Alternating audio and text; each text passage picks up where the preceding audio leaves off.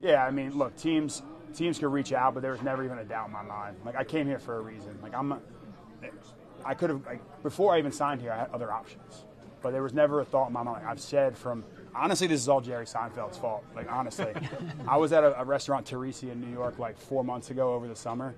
And my wife and I are sitting there with some friends, and, like, across from us is Jerry Seinfeld. And I hear his voice, and it was the most quintessential New York moment of all time.